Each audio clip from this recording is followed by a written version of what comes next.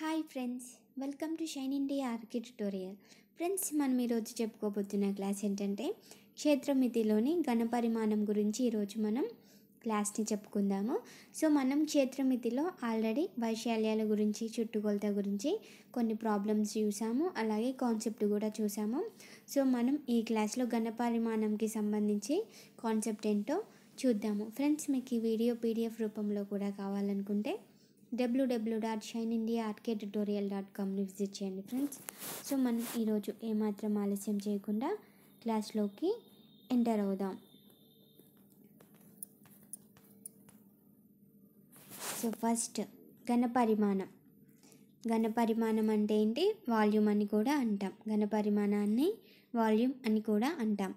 ఒక వస్తువు ఆక్రమించిన స్థలాన్ని ఆ వస్తువు యొక్క ఘనపరిమాణం అంటాం. ఇప్పుడు ఒక వస్తువు మనం ఒక ప్లేస్లో పెట్టినట్టయితే ఆ వస్తువు ఎంత ప్లేస్ని అయితే ఆక్రమించుతుందో ఆ పరిమాణాన్ని ఘనపరిమాణం అంటాము.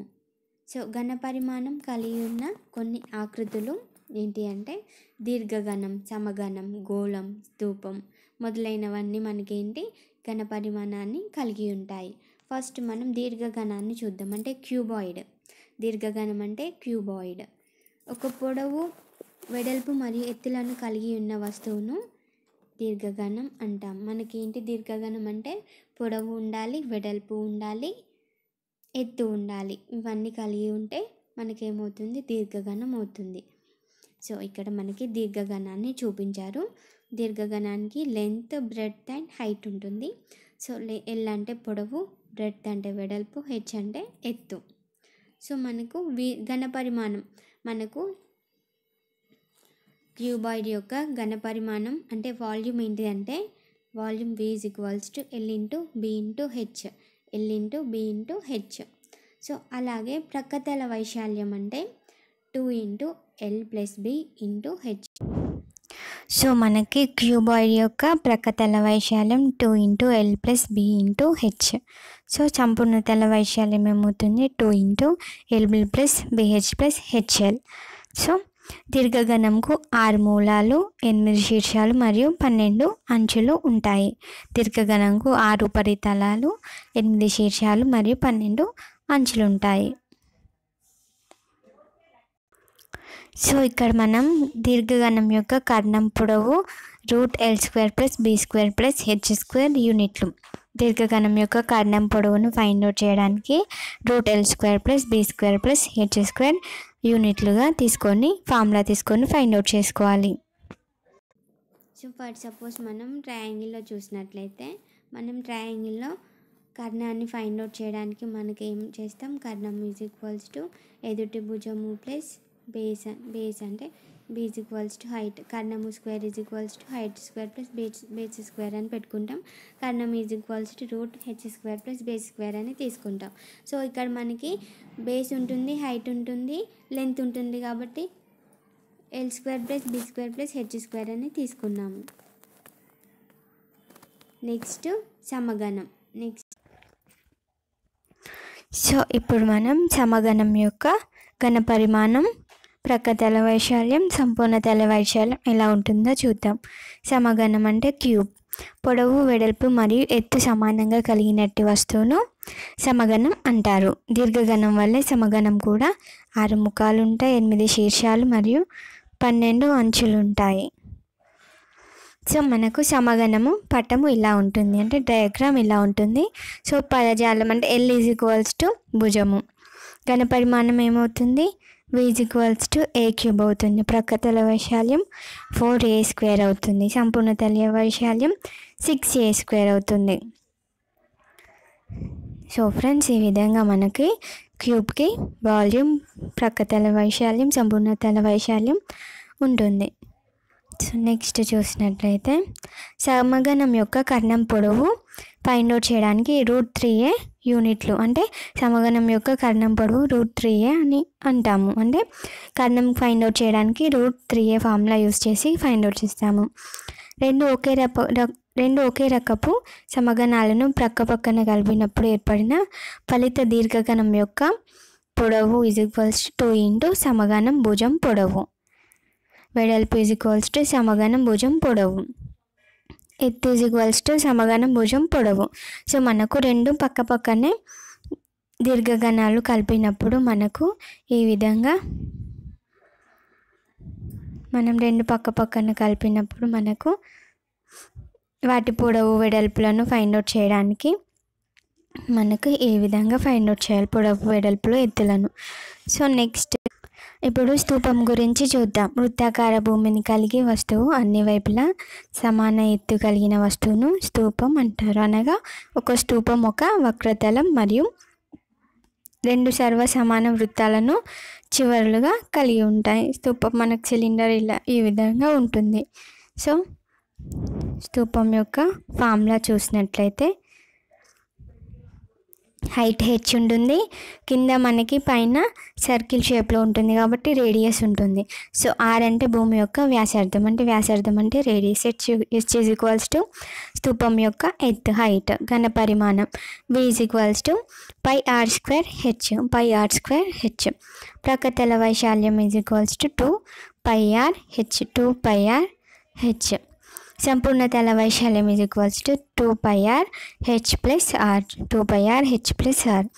ఒక స్తూపాకారపు పాత్రలో ఎక్స్ గోళాలను వేయగా దానిలో నీటి మట్టం పెరుగుదల ఈజ్ ఈక్వల్స్ టు ఎక్స్ గోళాల ఘన పరిమాణం బై స్తూపం యొక్క భూవైశాల్యం. రెండు వైపులా తెరిచి ఉన్న స్తూపాన్ని గుళ్ళ స్తూపం అంటాము. రెండు వైపులా ఓపెన్ చేస్తే ఏమంటాం? గుళ్ళ స్తూపం అంటాం. వృత్తాకార చివరల మధ్య బిందువులను కలుపు రేఖ భూమికి లంబంగా ఉంటే అట్టి స్తూపాన్ని క్రమస్తూపం అంటాము. మనం నెక్స్ట్ గుళ్ళగోళం నుంచి చూద్దాం. గుళ్ళగోళం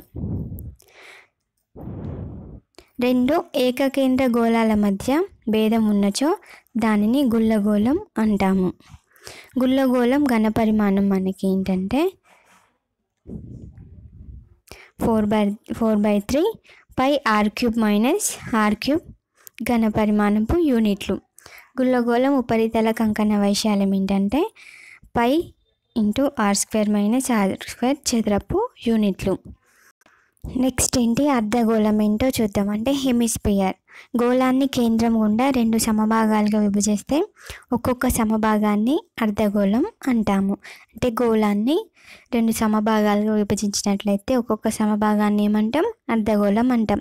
సో అర్ధగోళం పటము ఇలా ఉంటుందంటే డయాగ్రామ్ ఈ విధంగా ఉంటుంది. ఆర్ ఈజ్ ఈక్వల్స్ టు వ్యాసార్థం, ఘన పరిమాణం వి is equals to 2/3 πr³. So వక్రతల వైశాల్యం 2πr², అలాగే సంపూర్ణతల వైశాల్యం 3πr². గుళ్ళ అర్ధగోళం ఘన పరిమాణం వి is equals to 2/3 π×r³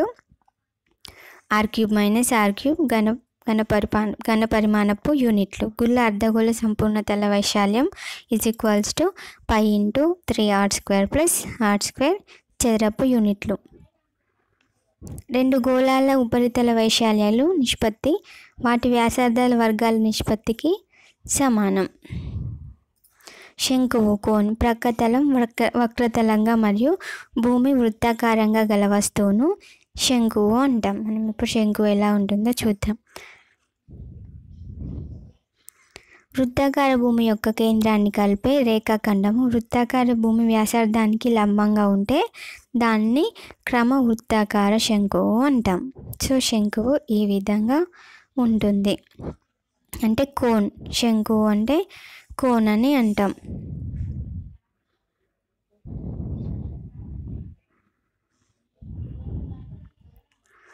so పదజాలం. ఆర్ ఈజ్ ఈక్వల్స్ టు వ్యాసార్థం అంటాం, H is equals to height, L is equals to ఏటవాలు ఎత్తు. సో మనకు ఎల్ ఫైండ్ అవుట్ చేయాలంటే r² + h² అవుతుంది. సో మన ఘన పరిమాణం ఏమవుతుంది? కోన్కి v is equals to 1/3 πr²h. వక్రతల వైశాల్యం ఏమవుతుంది?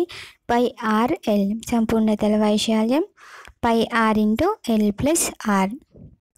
ఇప్పుడు మనం బ్రొక్కైన ఫ్రస్టమ్కి ఎలా ఘనపరిమాణం, వక్రతల వైశాల్యం, సంపూర్ణతల వైశాల్యం ఉంటుందో చూద్దాం. బ్రోకెన్ ఫ్రస్టమ్ అంటే frustum of cone.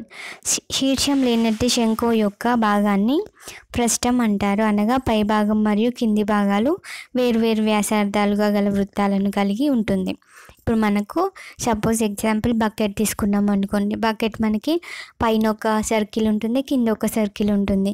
పైననేమో circle radius ఎక్కువ ఉంటుంది, కిందనేమో సర్కిల్ రేడియస్ తక్కువ ఉంటుంది.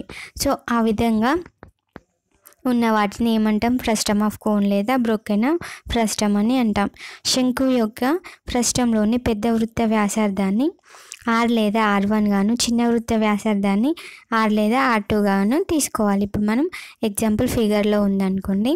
ఇక్కడ మనకు హైట్ H ఉంది, ఏటవాలు ఎత్తు L ఉంది, రేడియస్ వచ్చేసి చిన్న సర్కిల్కి R ఉంది, పెద్ద సర్కిల్కి వచ్చేసి క్యాపిటల్ R తీసుకున్నారు. సో R = ఇది కింద ఉంటుంది కాబట్టి భూమి వ్యాసార్థం అంటాం.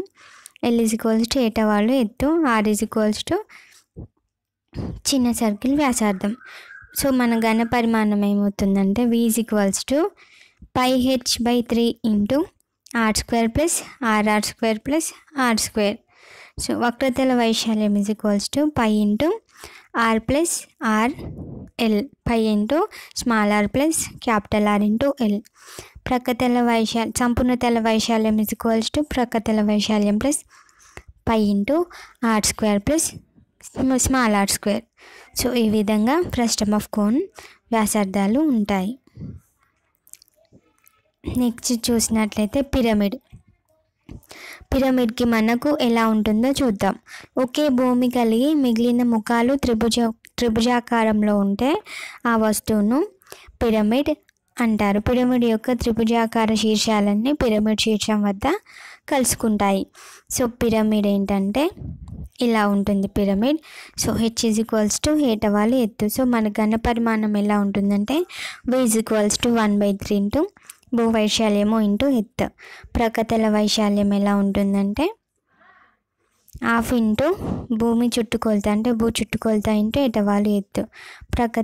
సంపూర్ణతల వైశాల్యం = ప్రక్కతల వైశాల్యం + భూమి వైశాల్యం. నెక్స్ట్ పట్టకం అంటే ప్రిజం. ఇప్పటిదాకా పిరమిడ్ చూసాము, ఇప్పుడు ప్రిజం అంటాం. త్రిభుజాకార పట్టము హైట్ H = ఎత్తు, B = భూమి, V = భూ వైశాల్యము × ఎత్తు, భూ చుట్టుకొలత × ఎత్తు. ప్రక్కతల వైశాల్యం సంపూర్ణతల వైశాల్యం ప్రక్కతల వైశాల్యము + 2 × భూ వైశాల్యము. పట్టకం యొక్క ఆకారం దాని భూమి ఆకారంపై ఆధారపడి ఉంటుంది. పైన కింద ముఖాలు త్రిభుజాకారంగా ఉండి మిగిలిన ముఖాలు దీర్ఘచతురస్రాకారంగా లేదా చతురస్రాకారంగా ఉండే పట్టకాన్ని త్రిభుజాకార పట్టకం అంటాము. సో ఫ్రెండ్స్, ఇంతటితో మనం ఘనపరిమాణాల గురించి నేర్చుకున్నాము. వేటికి ఘనపరిమాణాలు ఏ విధంగా ఉంటాయో తెలుసుకున్నాము. సో నెక్స్ట్ క్లాస్లో మనం వాటికి సంబంధించిన ప్రాబ్లమ్స్ని డిస్కస్ చేసుకుందాం ఫ్రెండ్స్. Thank you friends.